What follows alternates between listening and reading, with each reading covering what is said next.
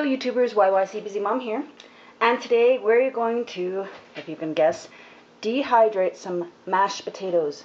Now these are mashed potatoes that I had in the freezer, and thanks to normanMcGregor in his video about dehydrating for mashed potatoes, I thought, let's give this a try. I've got nothing to lose. And what I've done here is I took my Ziploc sandwich baggie of 2 cups of potatoes and defrosted them. Now these potatoes were made without milk, butter, salt, pepper, anything. They were just mashed and then frozen. Now the reason why you don't add anything when you're freezing, I don't know if I mentioned this in my other videos, is that when you thaw your potatoes out, it gets a lot more water in it. Potatoes are a natural starch, so they absorb the ice crystals as they freeze, and then when they melt, they get watery. If you end up having that problem and you cannot get the rest of the fluid out, use some instant mashed potatoes. In my case, I didn't need to do that because my potatoes were already very starchy. And when I cook them for about 10 minutes on high in the microwave, they come kind of dry as it is. So then that's when I add my milk and my butters. And for this demonstration, I actually had to add almost a cup and a half of water, because I don't want to add milk and I don't want to add any oils like butters or oils. So what I did here is, you can see, we'll just pull this next tray over here, is I'm using my fruit roll-up tray. And I just plopped on the mashed potatoes, and I'm going to use this cake spatula thingy, whatever you want to call it. I don't know the technical terms. And I'm just spreading this as thin as I can, but as evenly as I can around the tray. Turn the tray. I'm trying not to get any thick spots. I only have 2 fruit roll-up trays, so if I had more fruit roll-up trays, I would in fact have watered this down a little bit more. Yes, watering does create a longer dehydrating time, but it makes a lot easier for the spreadability. And you know, I could have used a lot more water. We got some potato chunks in there. I didn't quite get all chunky out, but you get the picture. So I don't have, as you know, stop and play method in my camera abilities, or because YouTube has not yet got a Android editor in their programming, which kind of sucks. But I probably say it about every video I have, because there's so much more I can show you, and make it so much easier. So what I'm going to have to do here is I'm going to have to do this in several video steps. And this is going to take a couple days, because this is real time, people. I'm not the type of person that holds on to a video. If I get an idea, I'm going to get an idea and I'm going to post it right away, because, well, I'm impulsive that way, I guess you could say. See, we've still got quite a bit of thickness here, and we still got some spots to get to, so it's a lot more difficult doing this sitting down than I expected. Actually, I did the other one a lot faster standing up. Try and keep it. Oh, one more thing I did, because I was worried that I wasn't going to be able to get this off the trays, I sprayed it with Pam. I know what you're thinking. Why the heck did you do that? But no, it was a matter. Hold on a second. Honey, you're crunching your carrots too close to the video. Can you please back up? Thank you. Sorry, folks. If you heard that crunching noise, I didn't discover it until I looked up and there she was. But anyways, such is life. You gotta worry about the little things in life. You're gonna end up with a heart attack or aneurysm or whatever they call it. And well, the way I look at it, if it isn't going to kill you or somebody else, is it really worth getting upset over?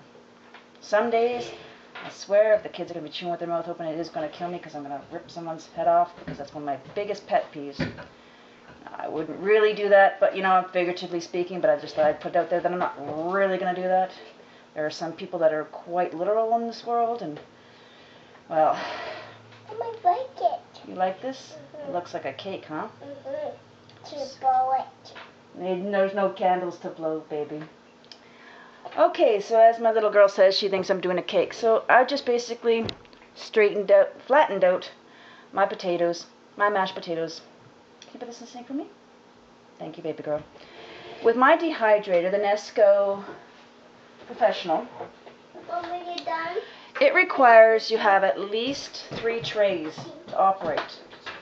So I've thrown in an extra tray here. I should actually put it between.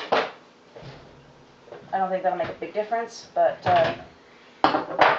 well, let's just see what we got here. Okay, we'll put that tray down there. With the second tray, put one in the middle. Sorry if I got in the way of the camera there. Little miss, can you plug it in for me? Can you do that?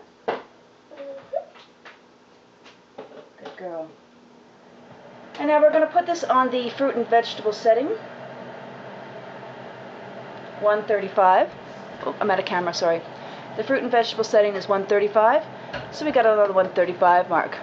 And this is going to take, I'm guessing a couple days. It's not, dehydrating is not a fast sport event.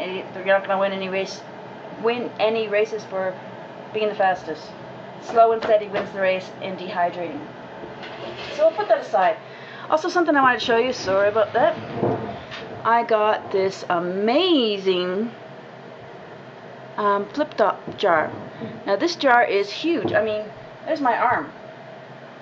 And it's just, get a good camera shot of it. It's up to my wrist. So it's a good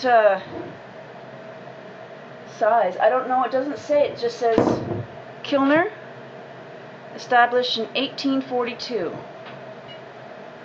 Made in China. Mom, Raven head. Mom, what's inside it? What's inside of it? That is the rubber ring, my girl. Oh. This is a clamp flip top. And this is the rubber ring that's with it. And this rubber ring, as you can tell, is brand new. It's never been used. Never been used. So it would just go in like this. Let's see, I've never used one of these before, but I needed a big jar. So there we go. We've got a nice little seal here. Now, if I had a canner that can can this sucker, oh, I would be in heaven, and I would look for hundreds of thousands of more. I have a big family, folks. These past couple of weeks we've had, let's see, my 3 kids plus 2 other kids during the week, and 3 adults. So that's 5 kids and 3 adults. That's 8. Sorry, little girls count with me. And on the weekends we have a total of 10 extras with us for the past couple months. Where this one jar could be filled with soup and it would feed us all. Well, with some rice or potatoes added to it to make it a little more bulky, but you get the picture. Can you imagine the size of the pressure cooker for this? I think I would be in heaven. Yeah. Well, folks, we'll get back to you probably tomorrow or the next day, depending on how long this takes to dehydrate.